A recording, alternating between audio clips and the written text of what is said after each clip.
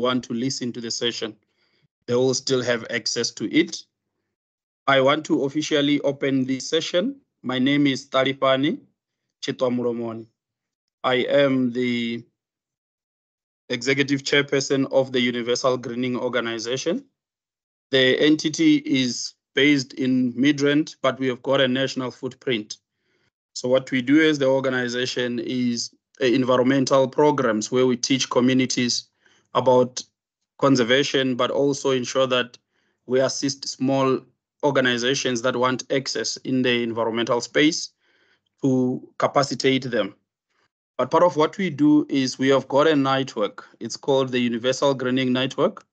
What it does, it's entirely to ensure that the small NGOs and professionals who want access to expert-led discussions, and I think this is one of the sessions where we invite different experts in different areas to unpack different issues, entirely to ensure that people get to understand what is happening out there and what are the dynamics in different areas.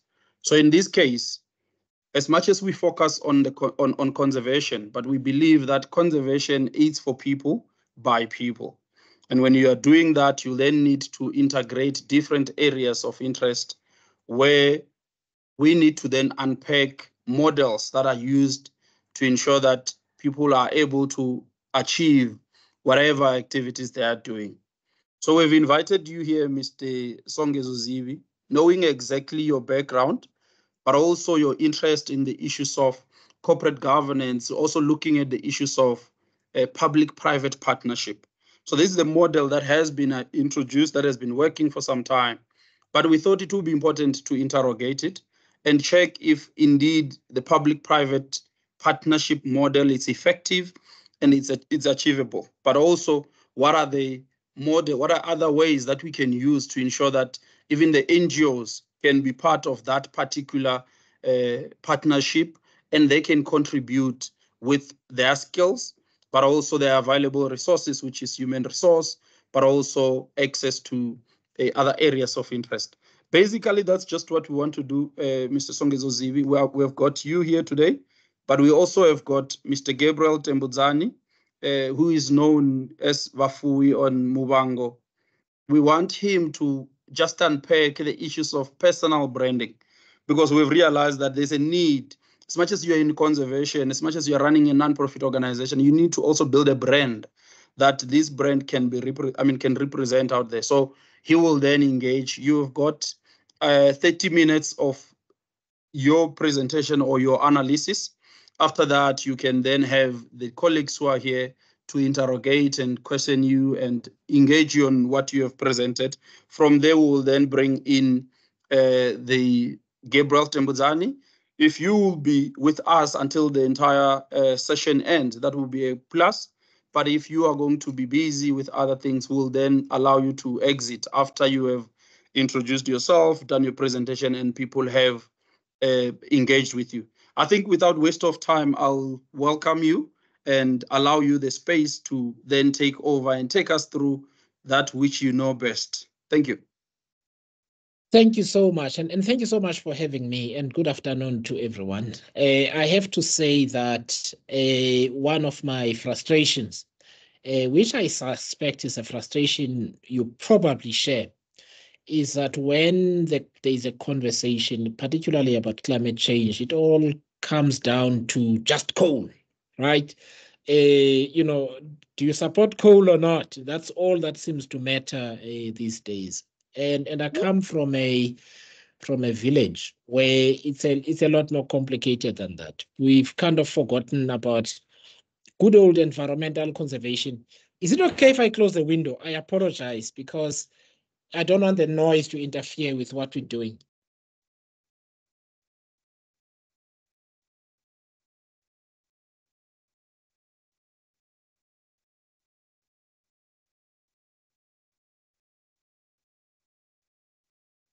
Thank you.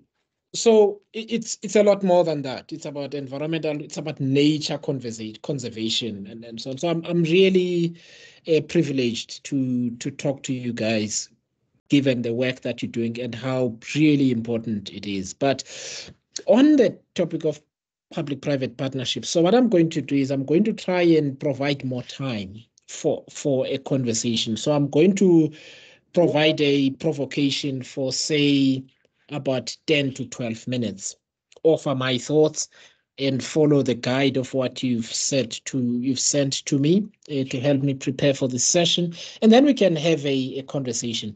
And I'm going to start with a few philosophical points. And the first one is, when you account of South Africa's history, there is and the relationship between public-private, right? Usually the private is understood to mean business, to mean big business, right? And there is an inherent mistrust in business, especially from those that are engaged in politics and liberation politics in particular. The problem with that mutual suspicion is that without trust, it becomes difficult to trust one another to do what we've undertaken to do and make sure that we work together to meet the common objective. So that is a big problem. And that is why you will hear me from time to time talking about a revolving door in inverted commas. I don't mean it in a cynical way, but people who aren't in government can work in government at some point and work out of government at some point. People who are in business can go into government at some point and vice versa, right? So especially at a professional level, I think that's really important.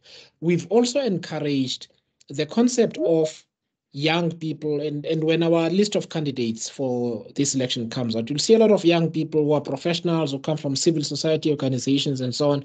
And what we say to them is that, national service is not a thing that you only do from one perspective. If you are 30 years old or 28, you may become an MP or a member of the provincial legislature for 5 years. And then you decide, I have done my bit. I am going to go back and be an accountant again. I have represented the South African people. I've done lots of hard work in trying to come up with the right legislation, the right oversight, and I believe we've done some things that others can take forward. So in other words, is get a general sense of ownership of the whole country, and then play different roles in line with our professional and other experience, so that the country becomes better overall. What we get locked into now is that, so-and-so is in the private sector, and therefore we cannot trust them. So-and-so is in politics right now, and so if we are in the private sector, we don't trust them because we don't like politicians. We're cynical about politicians here and that sort of thing. And I don't think it needs to be like that. Now, the reason I'm starting there is that if you want public-private partnerships to work, you've got to have, in different spheres of society, people who generally believe in the same vision, who share, say, the same principles, right, about what is morally correct for the people of South Africa to do, for the country, and so on. And if that can influence legislation, policy, administrative actions, investment by the government, by the private sector, then it works. So I will provide a few examples from overseas that I have been involved in, and I will provide, in fact, an example from Europe that I have been involved in, that I've observed closely. I will provide an example from South Africa that I have been involved in, which I believe at a macro level is a kind of example of a public-private partnership, as it were, that involves policy. And then I will talk about what we also need to do. And then I will shut up, and then we can have a conversation. So the first time I went, I started working for Volkswagen in 1998. And in 2001, they sent me overseas. And it was not long after Germany was unified. And so the eastern part of Germany was underdeveloped. And the western part of Germany was modernized and well-developed. Even when you went to Berlin, West Berlin was modern, East Berlin was old and dilapidated. And so German companies, including my own, decided by agreement, because that was a national conversation at the time, that they're going to build some factories in the eastern part of Germany to create employment there, to create centers of economic activity and so on. And they did that on their own, but the government provided infrastructure and so on to make sure that it happens. So if you see a Touareg today, a Volkswagen Touareg, it's built in the eastern part of Germany. And it came out of that kind of investment as an example, right? So these can happen where the government says, listen, let's work together to produce this outcome. You do this, we do that. And we'll meet our end of the bargain. You meet your end of the bargain. We get the social outcome. And so over the years, even though the gap between East and West in terms of socioeconomic metrics is still there, it's narrowing because of investments like that by Siemens and other companies. That's one example at a macro level. Let me share with you the story of my own career at Volkswagen. I started in my third year. I was doing in-service training. I was at P Technicon doing public relations. And they said to me, listen, you are probably our last student that we are taking because the factory may get closed because it's not profitable and all of these kind of things. But there was a program called the Motor Industry Development Plan. But it needed to save the factory. It needed the unions to sign a new agreement with management. It needed the union and management to go and make a presentation to the board in Germany together about what their joint plan was. And it also needed other actors in what was then Utnake and Port Elizabeth to make commitments in terms of how the whole thing would work. So what did you end up with? Government makes policy. The company, the union makes certain decisions. They partner with management, right? Or they agree on strategy and that sort of thing. They go and bid together. And then they come back, they win the contract. There are some targets to be met, things for the government to do, the municipality, the province, and so on. The current Minister of Finance was an MEC in the Eastern Cape. And guess what? It worked. The Volkswagen factory is still there.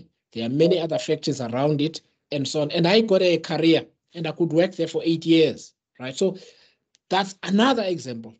But in this moment in South Africa, what should public-private partnerships look like? I think, again, we share a vision, and this needs for the politicians, and I am one now, and the government to not believe they have a monopoly on the vision. Right? In other words, the other actors don't have to buy into your manifesto. That's not what it's about. You get into a conversation that says, what is your vision of this area that we're talking about, of this issue that we're talking about, and how it can be resolved, and how do you want to contribute? And you try and meet each other halfway within the context of the legal framework that you've got, right? The best way for public-private partnerships to work is that each has got a clearly identified role within their areas of strength. That when you put the two efforts together, they produce a wonderful outcome. What does that do? It helps to build trust. You don't take people out of what they're already passionate about, what they want to do, but you are saying where you're falling short. If I'm government, I'm going to close the gap. You do X, Y, Z that we're not able to do so that the whole thing comes together. And I think that model has been proven to work. But in order to do that, we need to deal with the culture of mistrust. Because if you were to ask for my analysis of why they don't work, it is this tendency to say, oh, we've got a program as government. You guys support it and we'll do a public-private partnership. I don't believe in working like that. Yes, we can say we've got a vision if you're a government. This is the data that we've used. This is where we want to get there. If, however, you feel you have a more efficient way and a faster way of getting to the outcome, or if there's anything we've missed about the outcome, let's have that conversation. And then we do what is best for everybody. And I think that's a model that I experienced in Utnake, where the government didn't get involved in a discussion between the union and management, right? The government did their bit. Those that are involved in the factory did their bit. The provincial government did its bit. The city of Port Elizabeth is now Nelson Mandela Bay, did its bit, and everybody met their commitments. And someone like me could have a career and change my life and have an income and that sort of thing. And thousands of people were able to do that, were able to have a career and sustain themselves. So I hope I've shared some principles, but let me close by making maybe a specific example about something that is perhaps not and I will use the area in which you're about environmental conservation because it's important. So I visit communities now daily, almost daily. The uncollected trash is beyond. The state of rivers is unbelievable. The state of parks is disturbing. Now, of course, the conversation always is, yeah, but the government doesn't come and pick up the rubbish. Okay. But I've also ridden in cars with people who litter out of the window. That's not for government's role to play. Right? Okay. Correct. Like pick up after yourself. Do certain things as a community and so on. So what I'm trying to say is, again, there is no sense of shared responsibility. People aren't saying, we are not doing these things because the government, these things are not happening because the government is not meeting us halfway, right? People sometimes just sit and say, well, they haven't collected the rubbish, and so it's piling up, and there's nothing we can do. There are instances where that happens. Where I've seen things work beautifully is where private citizens, private entities, community organizations, NGOs, and so on, decide to take charge of the visioning. And they say, this is what we want for our area. This is our vision for our area. These are the things that we are going to do. Our only frustration is that the government is not helping us out. It's a much more energizing battle to go and fight because the people have a plan. And I don't want to talk about Rise Mzansi all the time, but the point we always make to people is that have a plan. Always have a plan. Have an idea of what you want your community to be like, your region to be like. And when you engage with government, you're not asking what is your plan. When you engage with business people, you're not saying what is your plan for us. You are saying, here's our plan. We live here. We know what's wrong. And we know what can be done to fix it. What do you think? Right? Yeah. And it's a mindset change. But when the people have done it, I must tell you the results have been amazing because they take charge. The conversation is more equal than it otherwise could have been. There is less waiting. There is more focus in terms of what the outcome should be and when. And the very last thing I'll say is that requires that all of us do three things. One, we gain confidence in the value of our respective experiences. Two, we partner with others with an open mind. Three, the outcomes for each party involved in the public-private partnership know exactly what their targets are and what they must do and by when. If there are all those three things, the fourth one becomes possible, and that is accountability. Because you're not talking about, oh, this should have happened. You're like, okay, we said we're going to do this within 2 weeks. We've done our bit. You haven't. Where have you fallen short? Why have you fallen short? How can we help you? And I think if we entrench that culture and philosophically accepted what I said in the beginning about people moving between sectors, then these things become easier over time. Let me shut up and at least give us some time to have a conversation and I can answer further questions and so on. Yeah. No, thank you so much, Mr. Zibi. I think you did justice to our subject, which is the public-private partnership. And I think where you started, where you talk about shared vision, I think that's the most important thing now, where we need to also look at where you find the government, the NGOs, business, civil society, and people on the ground having the same vision about a particular subject. And I'll give the issues of waste for an example. You brought that. When you move in our townships, you'll realize that there is a lot of illegal dumpings. And when you try and interrogate this, because this is what we do every day, when you try and check with the communities to say, why do we have illegal dump here next to your house? You will always find that the government is not coming to pick the waste, like you indicated. But I want to then look at the issues of a shared vision. And this shared vision must be also enabled. It must also be resourced, because I think that's where the missing link is. The people are there on the ground. They might not currently what I've seen is people do not know what needs to be done in other areas. In other areas, people know and neglect it. But there is an element where people are promised to say, we will do this for you. So I want us to look at a space where if we are to talk about a shared vision, where should it start? Who should initiate this vision? Who should guide it? Who should give direction in terms of saying, we are in Alexander, we are not going to have illegal dump here. If we are to go the public-private partnership approach, who should then be at the forefront of ensuring that there is no illegal dump in Alexander, and who should ensure that it's maintained throughout. So I think let's unpack that, talking about a shared vision. Who should lead that vision? Who should be at the forefront?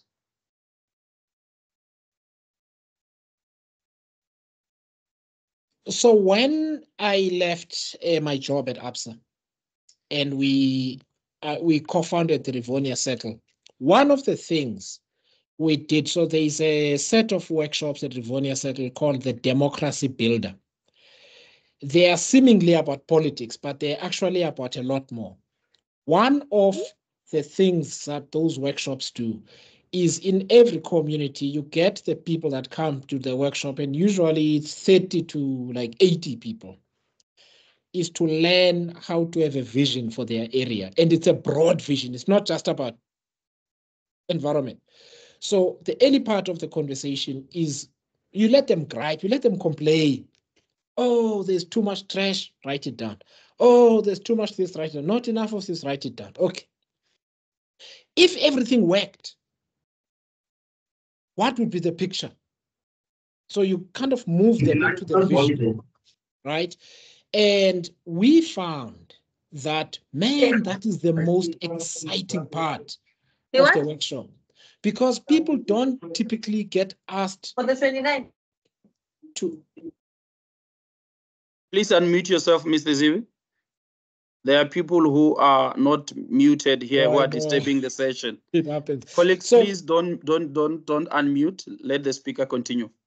So what then happens is that the visioning part is fantastic. You will not believe it. In almost every case, people come up with a mini national development plan for their community, right? And we've had instances where people, the guy who drove the taxi that brought some of the people to the workshop, is busy reporting on a portion of what was said, because he was sitting there thinking, I'm just the driver. And then it gets to the visioning part. And he goes, hey, this is very interesting. And he gets involved, right? Yeah. Yeah. So what I'm trying to say to you, and it's a long-winded answer, I know, it is to say everybody should do the visioning. Because in order to get to a common vision, we bring our visions to the table. And then you find that, hey, 80% is the same. So let us work on this part. That gives a sense of shared ownership of the vision, rather than one party in the public-private arrangement having a vision and the other one is a follower. And where are the resources coming from? Who put resources into this vision?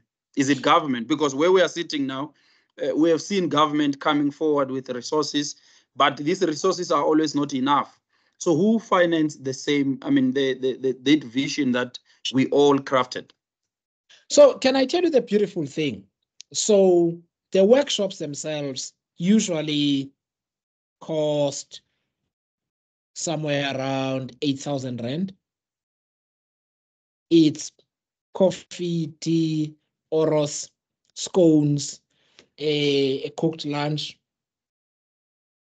and a venue. And typically the venue is a church building. It's middle of the week, like a church building or a hall. Sometimes it's done under a tree, depending on where. The very first Democracy Builder was in Venda. It was under a tree. I still have the video, right? So in other words, don't let the circumstances worry you, right? As long as it's a fairly comfortable arrangement, you do that. The most important thing is the facilitator, it's the quality of the facilitator. People don't know that they're drawing a vision. When you ask that question that says, in an ideal world, how would this community work if it worked perfectly? They don't know that they're drawing a vision, Yeah. right? So what I'm trying to say is, as long as people are gathered together in a room, if the facilitation is right, it works. The last thing I want to say, which if you want to, I can introduce you to the ex-colleagues at Rivonia Circle. They have something called train the trainer. In other words, you do a democracy builder for people who are then going to go and run workshops wherever they are. And their workshops are on steroids because they are able to get 100, 120 people into a room, and it's a high-speed one. So it may start at 4 and end at 7. But people walk out of there with a sense of how things should work, and they divide themselves into groups. These guys deal with environmental issues. You guys are dealing with safety.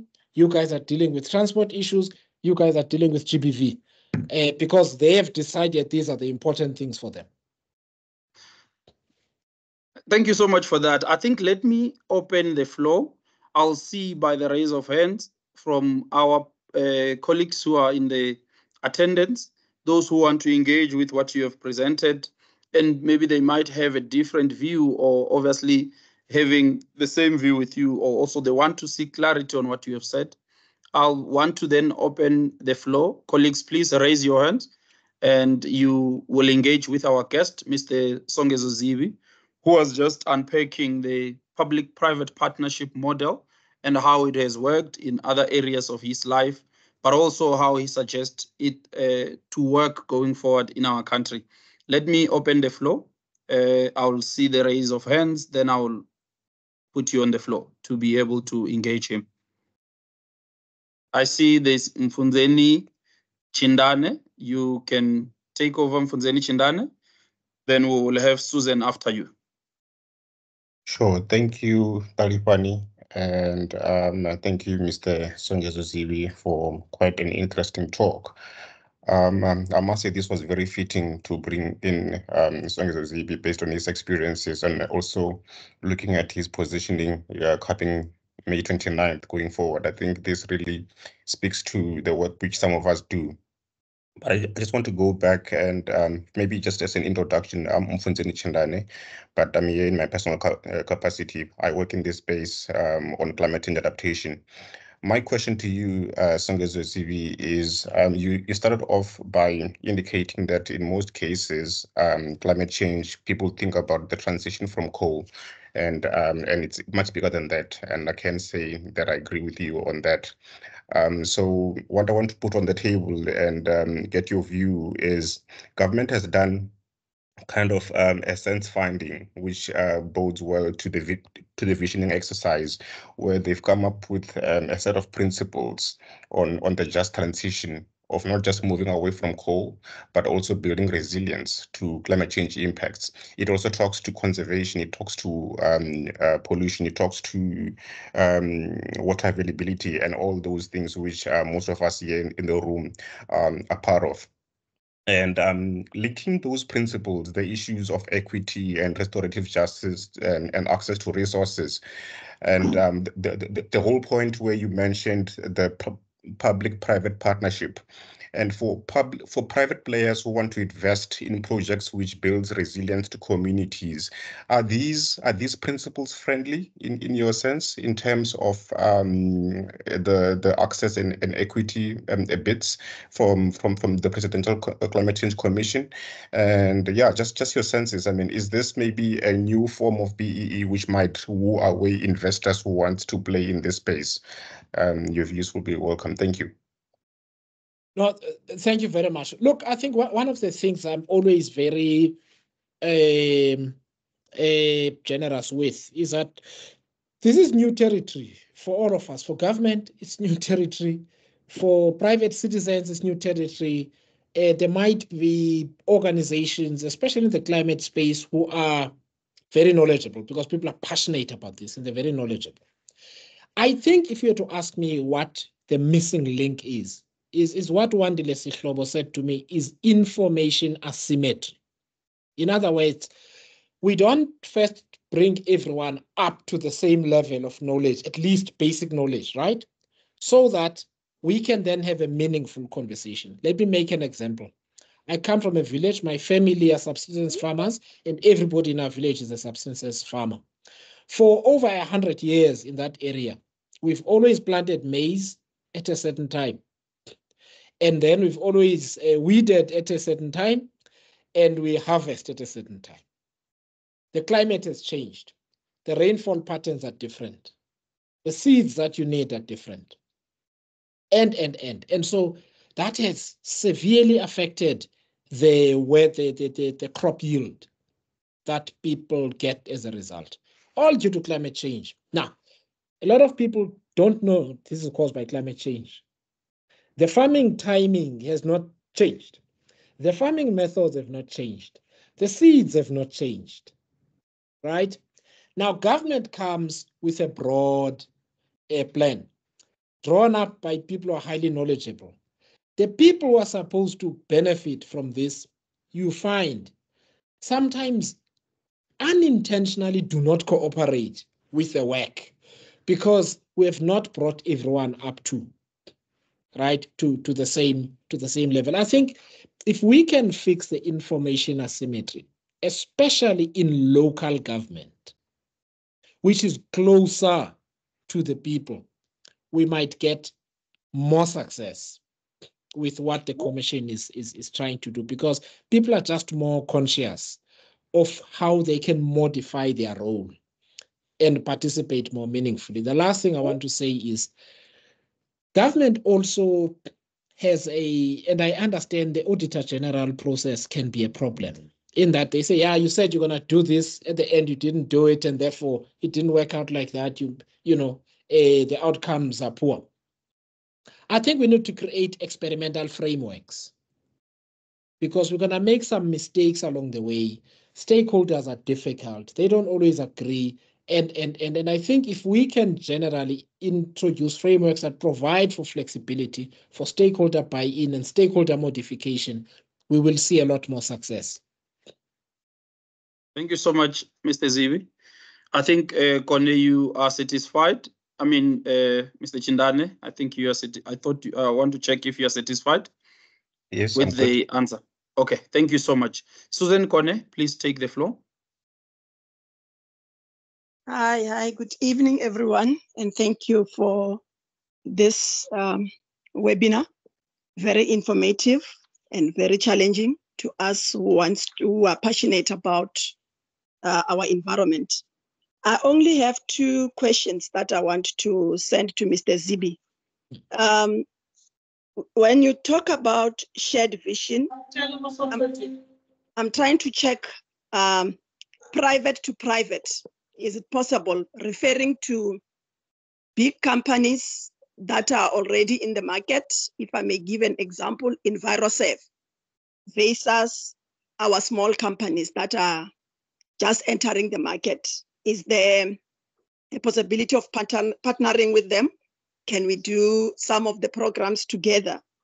And the public to private, which is mostly our municipalities and our government, we sometimes really have a lot of challenges if we want to partner with them to attend to this type of challenges.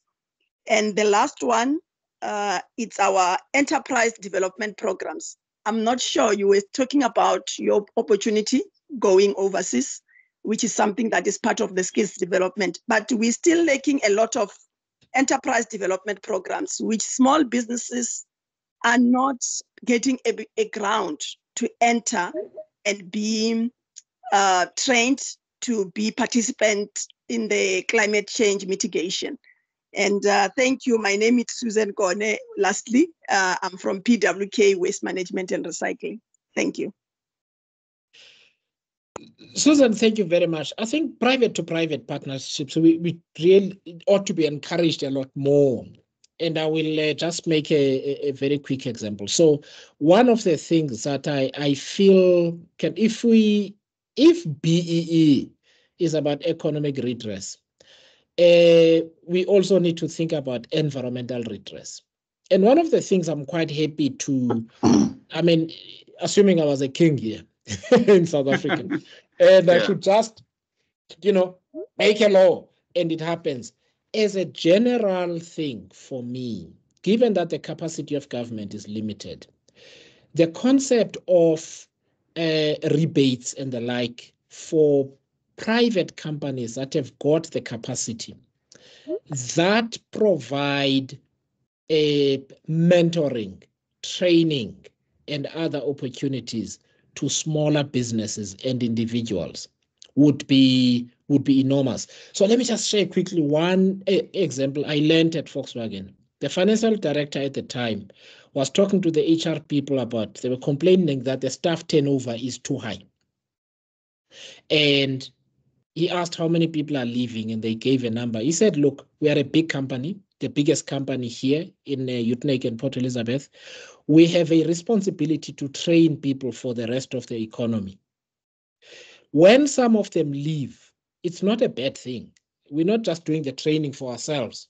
It's not a bad thing. The problem is when we can't find people for ourselves, but the mere number of people leaving so that we can hire more young people to come into the organization and train them is not a problem for me financially. So please don't stress, because it's part of our investment in the local area. And when those people come back with 5 more years experience outside, they enrich the company, in terms of experience. So I think what I'm trying to say to you is, I think if we created frameworks for that to happen and they are clearly governed, you might see a lot more private to private. For instance, people who are close to retirement, and usually companies get into this position where they want some people to start leaving.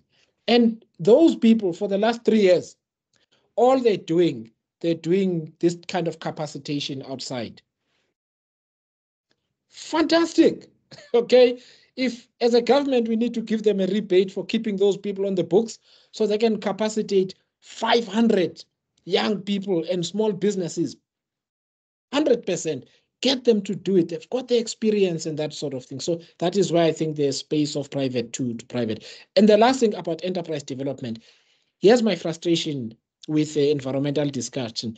People don't normally talk about the economic opportunity in the transition. Right? It's like, we have to comply with this thing and no. Every crisis has opportunities embedded in it. And I usually make the example on the campaign trail where I say, let's just imagine DSTV some years ago. All the installers were from DSTV. If we say every household needs to have solar power or similar on the roof, you train thousands of young people to become installers and maintainers of these things. So they don't all come from large companies. You change the economics of the transition in that way. You don't just have to work in the factory. The person who's installing solar is a CEO who also, like we see with Take a Lot and these kind of things, it's not the courier companies. Let's be innovative and find opportunity in the transition and empower people. And so what am I saying is, I often say that if that $7 billion they're talking about, they were to say, we're going to ask for $500 million of that money to train young people and small businesses here to be kind of benefiting from the transition. Again, fantastic. It's all in the thinking. Yeah. Thank you so much, Mr. Zibi. I think you are very interesting, and it's just because of time that we would have to stop here. We'll have to stop here. And I don't know if you have got any last word before we then move to our next guest. Just 30 seconds. And that is, listen, the work that you are doing, all of you, is not sexy. Okay? It doesn't make it to Instagram. But if there ever was God's work, it's what you guys are doing. It's patriotic work. It's public service. And it is the work that builds legacies. And you should, if you need any assistance from me, I just don't know how I can help, but I am inspired by what all of you are doing, because it's the kind of work that nobody else wants to do. And I'm really privileged that you guys invited me to come and speak here. And if you need any kind of support from me, like I said, I don't know how, please just drop me a WhatsApp like you did, Tarifwani, and we can see what we do. I'm really inspired, and thank you. Thank you so much, Mr. Zibi. We really appreciate and we are looking forward to engaging you. We wish you all the best. We are then now moving to our next speaker. Colleagues, you understand that today we are looking at two subjects. First one was public-private partnership, where we were engaging Mr. Songezo Zibi, who has a lot of experience in working in public-private partnership space, where he was engaging different entities. Like he indicated, he worked with Ford and all other. So we are going to then move to our next speaker. I think he is here, Mr. Gabriel Temudzani, who is going to be talking to us about personal branding as a secret weapon to success in modern society. Colleagues, you'll understand that when we are working in the conservation space, it's not entirely just about protecting the environment, but we are protecting the environment for people, not against people. Because people always understand, people always think conservation is you are protecting the environment and you don't want people to be part of it. So the reason we are also bringing the issues of personal branding towards that, it's mainly to say you need to also know how you position yourself and how you can be able to be a brand that can attract investment, that can attract job opportunities. Because if you do not know how to build yourself as a brand, you might not even succeed in the work you do to push conservation. So we've got Gabriel Temudzani, who is going to then engage us on that. Mr. Temudzani, how are you? Hey, namaste arorini. Yes, we will then give you the platform. Please take us through your views and what you think about personal branding as a secret weapon to success in the modern society.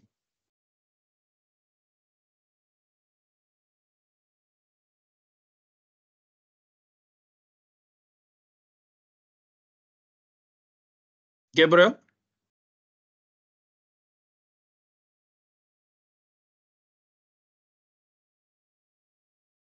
Gabriel, are you able to hear me?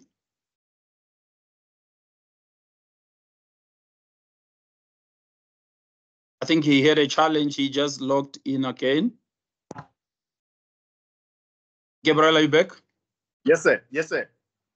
Okay. Yeah. So I was saying you can then engage us, give us your analysis, give us your perspective around the issues of personal branding as a secret weapon to success in the modern society. And this is entirely because we believe that when you are working in different platforms, be it a conservation area or anywhere, you need to build a brand that is able to attract investment, that is able to attract employers, because you can't just be in the conservation without knowing who you are as a person and without projecting and presenting yourself better. So please give us the value around personal branding, and let's see if it is something that we need to be able to worry about as people, and we are able to then engage ourselves in building the brand that can sell and attract investment. Okay. No. Thank you so very much. Colleagues, can you please unmute yourself? Can you please mute yourself and allow our speaker to engage us? I see there are people who are unmuted. You can continue, sir. Thank you so much. Good afternoon, one and all. Thank you so very much for this platform, Talipani. Much appreciated. And I think it's kind of platform that we as society, we as South Africans, we need so dearly, so that we get to equip each other with precision tools that will help us, navigate this journey of life that we find ourselves in, but also in the main to help us, advance the kind of work that we do in different fraternities. And I think it is of paramount importance that we understand who we are, and we immerse ourselves in the subject matter, or we immerse ourselves in our the fraternity that one is working, Kayo. And by so doing, we'll be able to embody the personal brand in a manner and way that carries much brevity. So I think all of us can agree that currently the dynamics have changed drastically when it comes to brand. marketing, and advertising. But in the main, how one carries self has been redefined in a manner that if you you can have the best product, but if you don't know how to embody it and sell it or market it in the modern dispensation, you will find yourself in a terrible or a problematic situation where you'll end up having your good product or good concept and sitting with it without knowing what to do. So personal branding can be used as a secret weapon in the modern society or modern dispensation. Why is that important? It's important because it helps you to differentiate yourself from others by highlighting your unique skills, experiences, and personal traits. And I like it because it's a tool that, tells a unique story of who you are, where you've been, what you have immersed yourself in, as I alluded earlier on. And it then gives you an opportunity to align yourself with those that will give you the opportunities that you need or bring you closer to the kind of business that you want to befriend or work with. Others would ask, why is self-branding important? Self-branding is important or crucial in the modern life because it can help you stand out in a competitive environment or platform market where you'll be able to attract opportunities and build strong network. And this is not just about marketing or promotion, but it's about creating, what do I call this? Genuine, authentic identity that resonates with your audience, that resonates with the people that you're dealing with on that particular platform or avenue.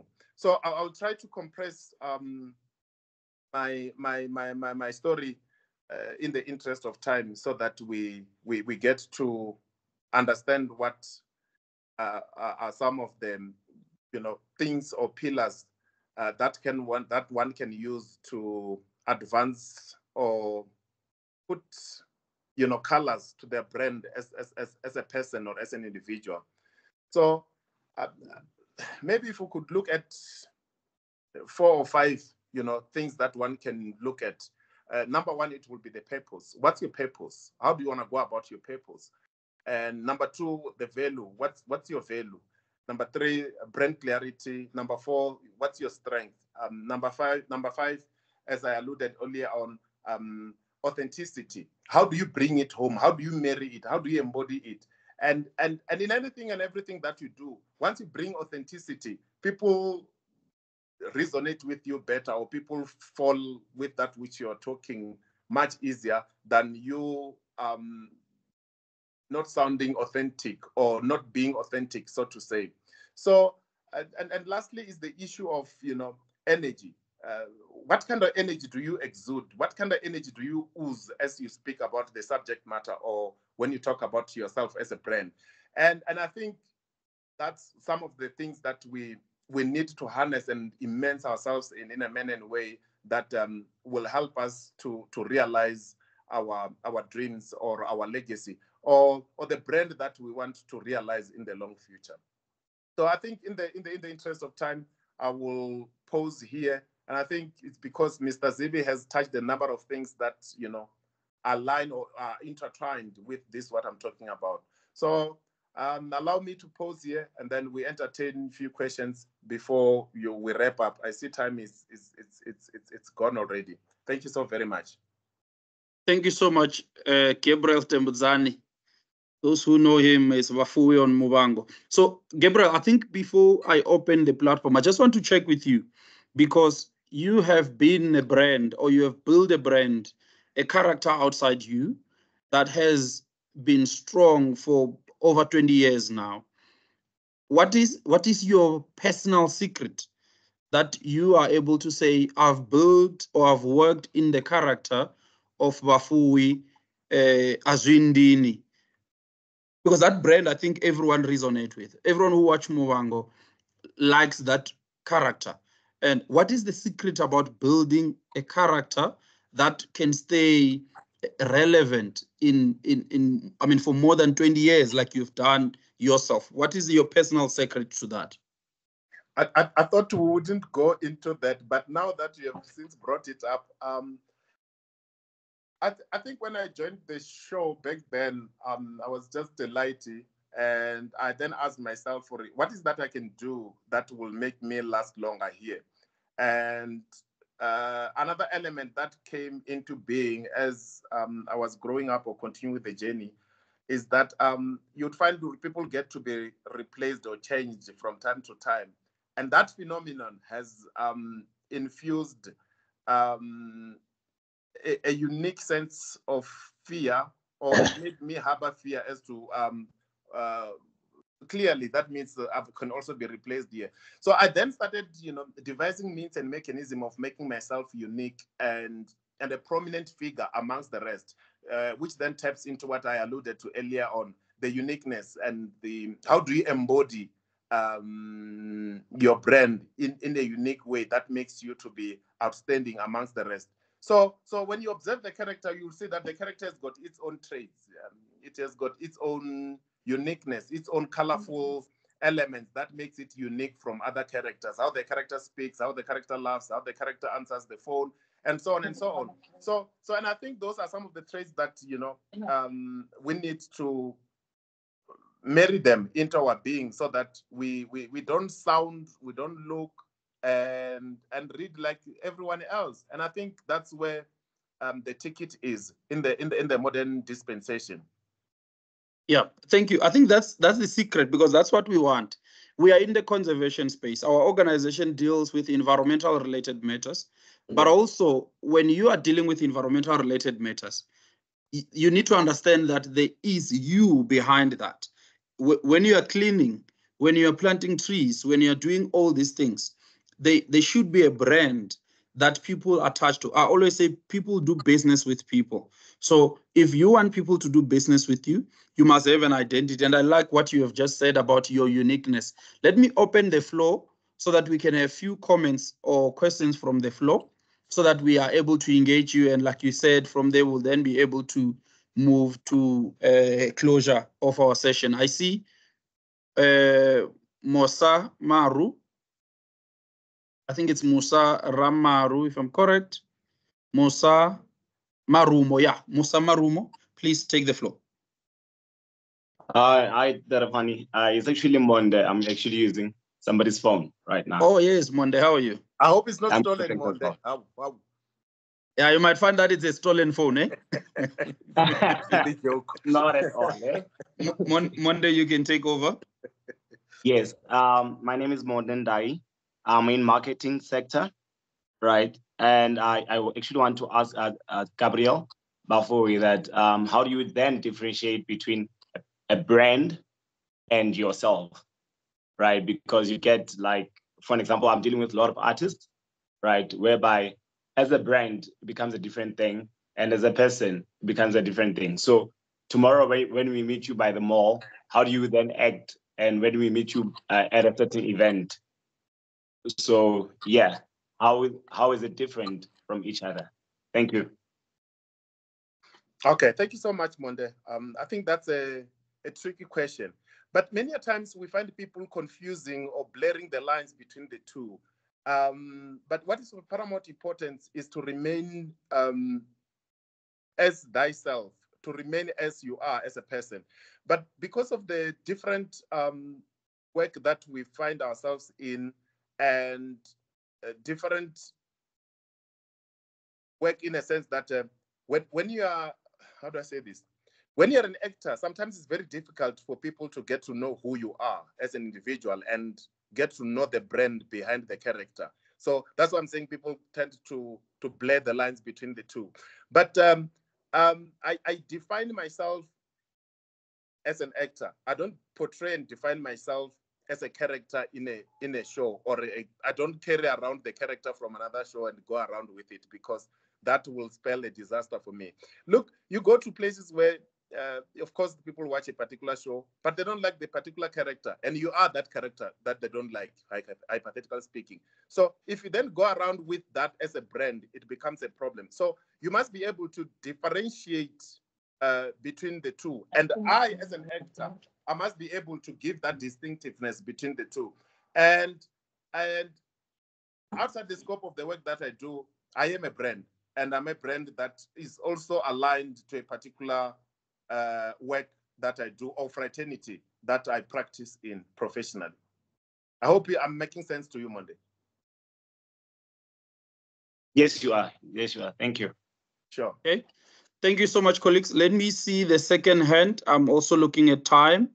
I want us to wrap the session. I see there is Mr. Maragane Jelindelani. Please.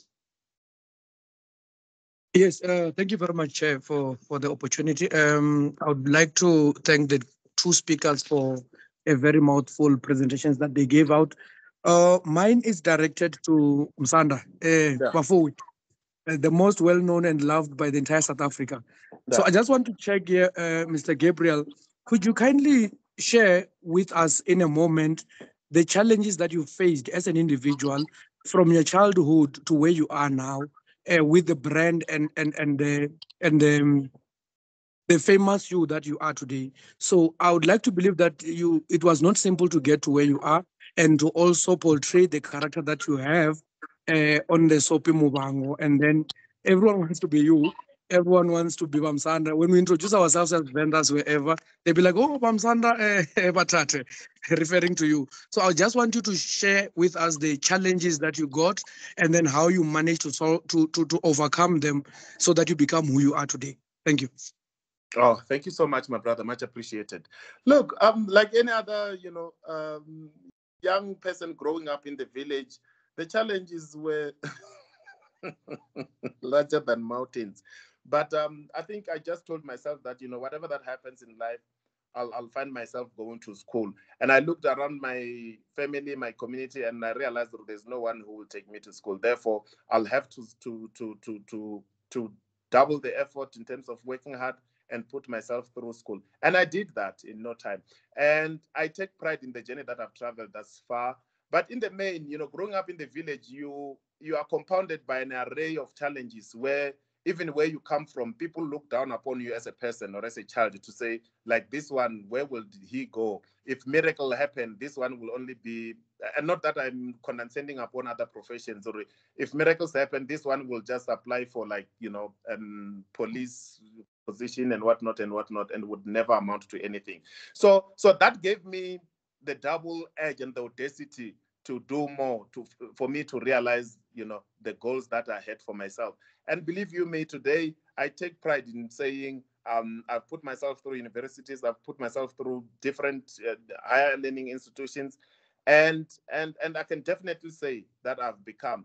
And in the work environment, the dynamics are very, very, diverse as well. You go into the work environment, when you're a newcomer, people look at you fondly, and they find it very difficult to open the circle for you to tap in. And if you don't have a strong character, if you don't know, or if you're not willing to craft your brand, you will be swallowed by a feeling of despair and give up early. And those are some of the things that I encountered. But I soldiered on nonetheless, because I understood my struggle, I understood my purpose, as I alluded earlier on. And amongst other things, for a brand to be a brand, you need to know yourself. You need to know what you want, and you need to devise means and mechanisms of how you're going to go about it, which I call precision tools that will help you to navigate this journey of work, the journey of life, and so on and so on. I hope I've covered parts of your question. Absolutely. Thank you very much. Yeah, thank you so much. We will then take the last question. It's from D's Mental. I don't know who this person is. Please introduce yourself then. Gabriel, I think this is the last one, then we close the session. I see we are on 7:02 now. 5:02. No, but if we still have more questions, let's entertain them, and so that we pull abreast and we don't have a residual of questions that emanated from this avenue that will never be answered. Okay, thank you. D's Mental, please take the floor.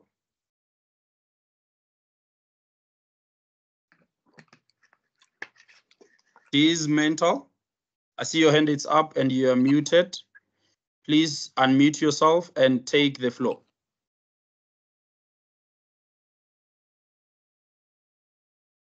Okay, it looks like maybe this person might have left the floor. Colleagues, is there anyone? Okay, I see they're having problem with mic. No, yeah, you can type if your they have a person question, here on problem with the mic. Yeah, I understand that technology is a very, very difficult beast. It's not for everyone. Even us here in Tate, we are struggling with this thing. But I was trying to put myself on video, and the next thing I'm out of the platform. So yeah, but you can just try once, Gabriel, to put your camera so that people see you. I see there is another hand. Is it Monday again? Here we are, Bafu Batate. Can you please call me Gabriel, please? Yeah, colleagues. Through you, Chair. Yes. Mzanda, you are not doing justice. You can't present all this presentation and then you hide this most famous before we look at you. Yeah, colleagues, Guys, I see the by the way, question. I'm very shy. Oh, I think the question just came here. She said, I mean, this person said you can't have multiple personalities for business, family, or work. Do you agree with this statement? Well, oh, surely you can. So the way you are, Talipani, when you are with us, it's not the same way when you are. It's not the same person that you are at home. Of course, you are one and the same person, but the elements and the dynamics are completely different. Meaning, you got traits that you ooze when you are in a business space, and you got traits that you ooze as a father and as a husband to somebody. So, and the sooner we learn that skill, we become better people, and we'll be able to align ourselves accordingly to different platforms. If you become one-dimensional, it becomes a problem. It's like an actor who can only act as a police. It's like an actor who can only act as a chief. It's a problem. More producers won't see value in having you in their platforms or in their shows. So diversification and learning skills that will help you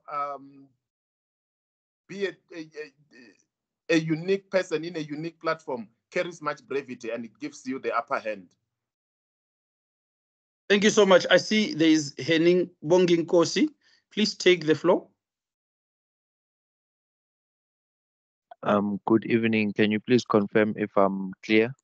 Loud and clear, Buthen. Okay, I'm Bonkosi Kama. I come from the biodiversity and conservation field.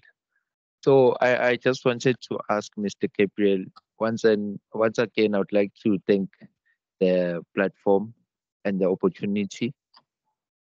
And then my question is, how do you advise someone who wishes to have a strong personal branding, however, that person is not clear of their own direction? So, and that's very rampant out there. And you'd find even my colleagues who are from institution of higher learning struggling with the same phenomena. But as people, as mankind, we are not tailored the same, and our strengths are not the same. So from time to time, you need to devise means and ways that will strengthen you or reveal the real you and equip you with tools that will help you become a better person and sharpen your craft in a way. What am I saying by that? It is advisable to get in the field that I work in, which is acting. You have acting coach, you got a language advisor, a language coach, and the voice coach as well. And these are the people who are going to help you to reflect on yourself. These are the people who will help you to stand in the mirror and look at yourself with a different eye. And in no time, you then realize that there's growth that has manifested. And growth will never be enough unless it makes you good for life. Growth will never be enough unless it makes you good for that which you're doing. I hope I've covered, the chunk of your question. Yes, you've covered everything and more of what I wanted to know. So thank you very much. I think in this context, the phrase that says "time waits for no man" does not apply. So it's not about time, if I'm not mistaken. Hallelujah. Hallelujah. Yeah. Thank you so much, Gabriel. Before I take Tabero Makwarela, then Susan Kone. I think Susan Kone will be the last one, Gabriel. I see you are enjoying this. It's a beautiful session. I need to tell you one thing that is important for us. We are in a space where we work with a lot of environmental NGOs, small organizations. Yeah. They are started by people in rural communities, and these people do not have an experience of being exposed to space where a brand matters. What they know is their product. Bona, they are cleaning. That's what matters for. I mean, that's what they care about only. But the reason we had this session, Gabriel, was to say people must understand that as much as you love your product, as much as you have it defined, as much as you are able to plant 1,000 trees, you still need to be able to present this that you do to the funder. You still need to present this, what you do. I mean, to whoever might have interest in what you do. So, and that's why we spoke about the issues of personal branding, because as much as you might be a very strong person in tree planting, you need to also know how to take what you do and go present it, sell it for investment. And you need to build yourself to a space where you can talk about it. And that's why you spoke about the issues of your voice coach, your language coach, and all that. So I think when you wrap up the session, just emphasize on that, because there are two things that are happening. Whatever you represent, but there is yourself as well. How do you marry the two and be able to take them to the market where I will say they are doing something beautiful, but also they know how to sell it. They know themselves. Someone told me that if you are clean and you are able to present yourself, it gives you 35% of advantage already. Yeah. But if your documents, your presentations, everything is not clean, it gives you negative 35%. So before we even listen to what you are doing, we are already frustrated because it's not well structured, it's not well presented. Let me hear Tabero and Kone as the last speaker, then you will reflect on that.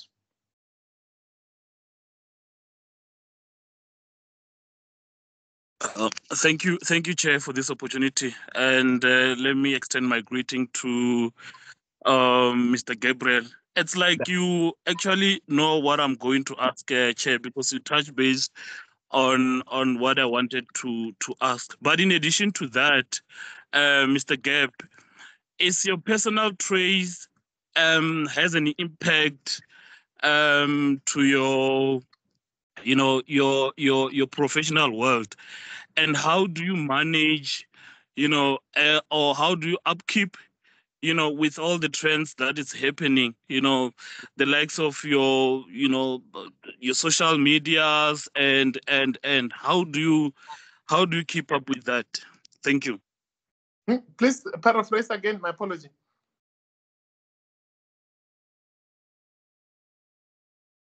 Tabero, please paraphrase. He wants you to repeat your question, maybe in a different angle.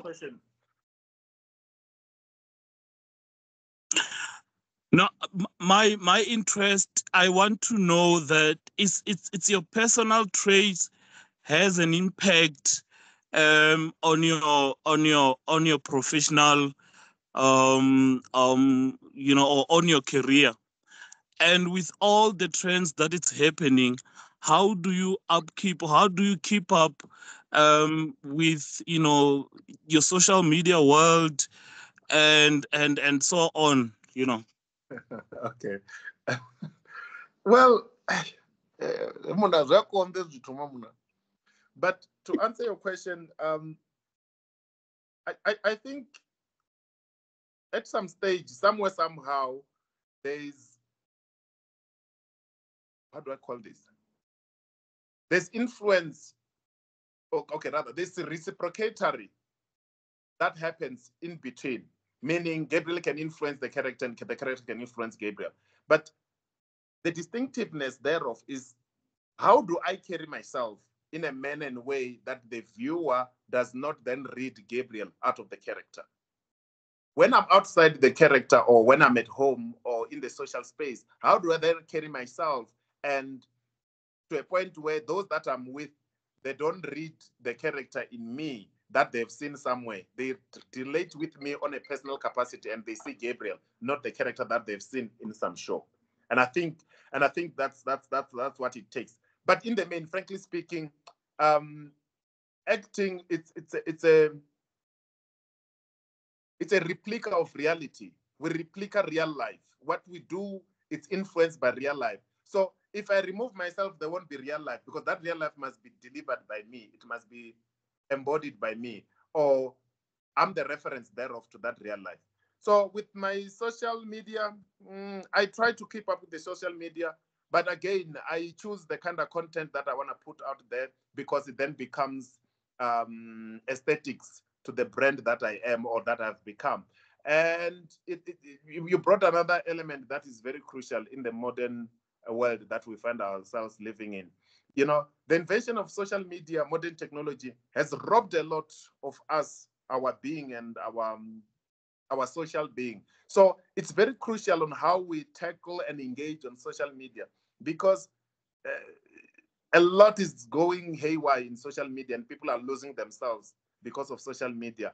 And you see it with our own kids. If you are not careful, your child can stay on social media, be it TikTok, Facebook, Instagram, from morning till sunset. And at the end of the day, there's nothing tangible that they've gained out of it. There's nothing profitable that they've done throughout the day. So it's very crucial how we manage ourselves around that aspect. But at the same time, you know, you tap into digital marketing, you can still use the same, you know, internet and social medias to do business in a manner and way that is more profitable. So it's a controlled space that needs concerted effort. And again, you need to be familiarized with the dynamics and be given precision tools of how to navigate yourself around that, so that you can advance the agenda that you're pushing, or the work that you're pushing, or the products that you're selling.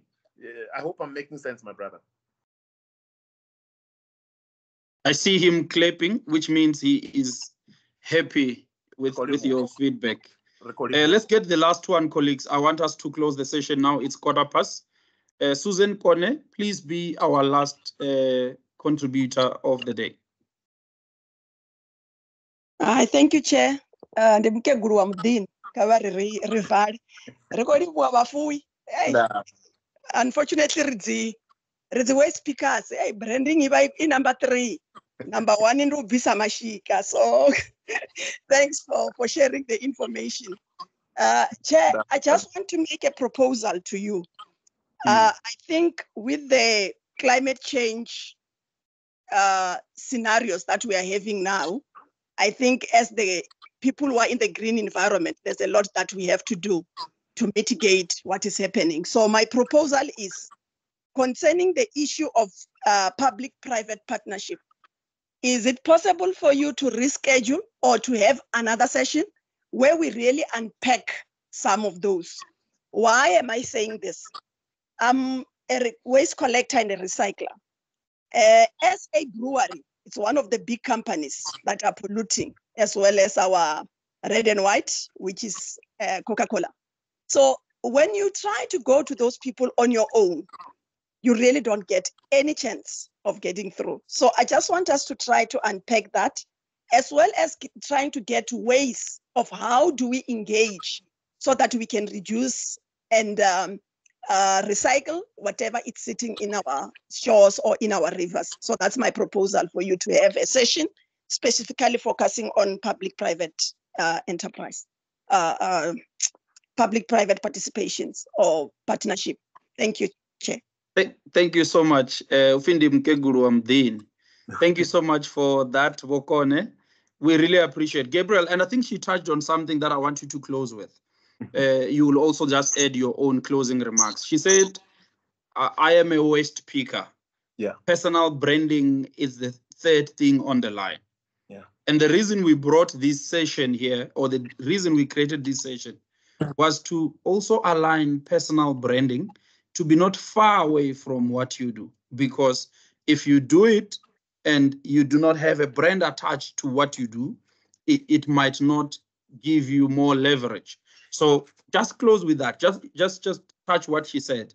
I'm a waste picker, and that's what I'm concerned about. Personal branding is the third thing on the line. What's your take on that? And you give us your closing remarks. So the writer says it is no use saying we are doing our best. We'll have to succeed in doing what is necessarily needed. Sorry. Is Yeah, somebody please. talking? No, please continue. I think she had not muted herself. Oh, okay, cool. I was saying, the writer says, I quote, and close quote, "It is no use saying we are doing our best. We'll have to succeed in doing what is necessarily needed." And at this time and point, what is necessarily needed is to take care of the environment.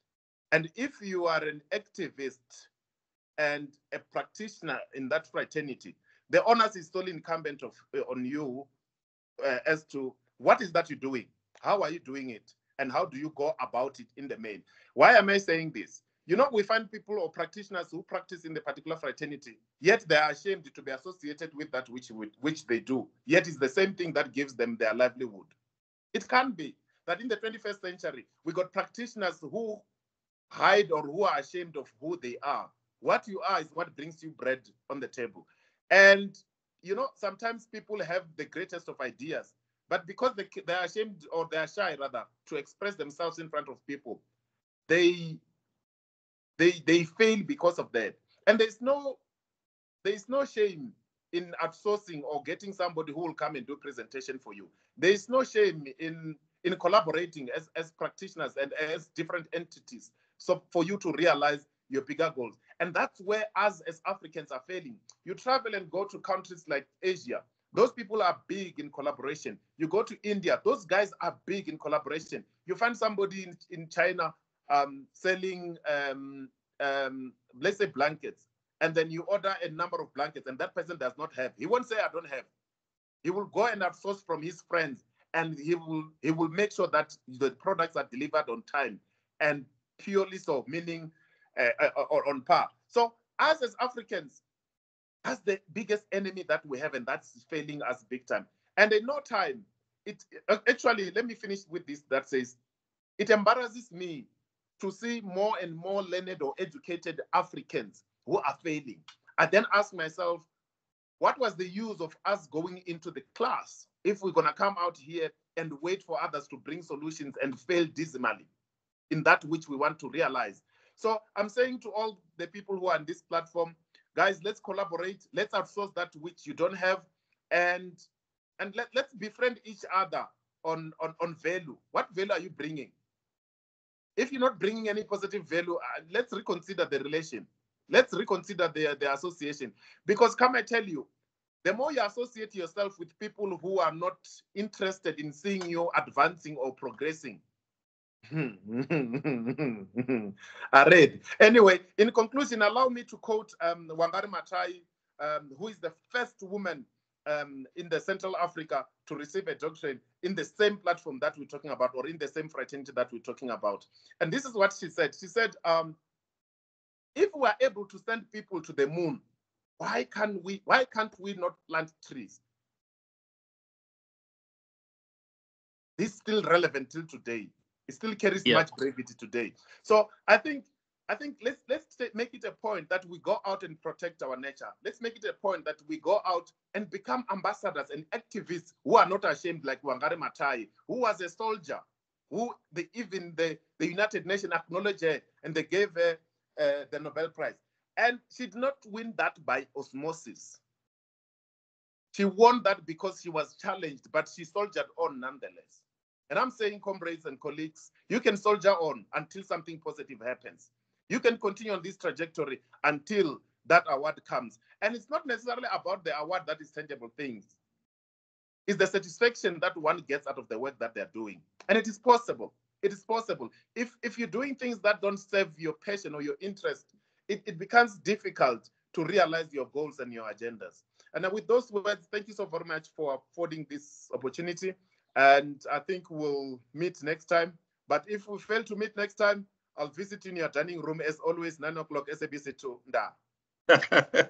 Thank you so much, Gabriel. We really appreciate your inputs, and we are very much happy. We wish you all the best in your life every day. We understand, we have seen you doing a lot of work outside your acting. We want to wish you all the best. But I think in closing from our side, we want to thank all the two speakers who participated, from Songezo Zibi, who came in and unpacked the issues of public-private partnership and indicated that indeed it's a model that is doable. It's a model that assists in terms of achieving a shared vision. You came in, Gabriel, and spoke about you spoke about the personal branding as a secret weapon to success in the modern society. And the reason we did these two topics was entirely to say we are in the environmental space. We understand our biggest business is conservation, but we are not doing conservation against people. We are doing conservation for people. And because of that, we need to understand that our first business is human advancement. And in the process of advancing humanity, we need not to neglect that which we share, which is our planet. And that's why we then felt it's important to also touch these aspects that were called soft skills for environmental practitioners. We want to encourage each and every person out there who thinks they might have something strong to share with us. Our platform is open. We have got the Universal Greening Network. It has over 1,500 members. We want to continue sharing with them. If it's environmental related, which is technical, we are open to have those sessions with people who feel they're strong and they are able to come and share their information, because this is expert-led discussion. But even those who have got soft skills that they think it's important for people to learn and grow, we are open for that engagement. Colleagues, with that being said, I want to respect all of you, all those who participated with questions, comments. We are looking forward to also having you on our next session. Everyone who attended this session today, we want to appreciate you. We want to thank you for your time. We are having these sessions every month. So in a month, we have 2 sessions. Normally it's around the 11th or the 12th of that month, and the 25th or the 24th, depending on the day. But it's normally 2 sessions, and we want to invite you to come and join these sessions going forward. Gabriel, we are planting trees, my brother. Please, let's plant trees wherever you are.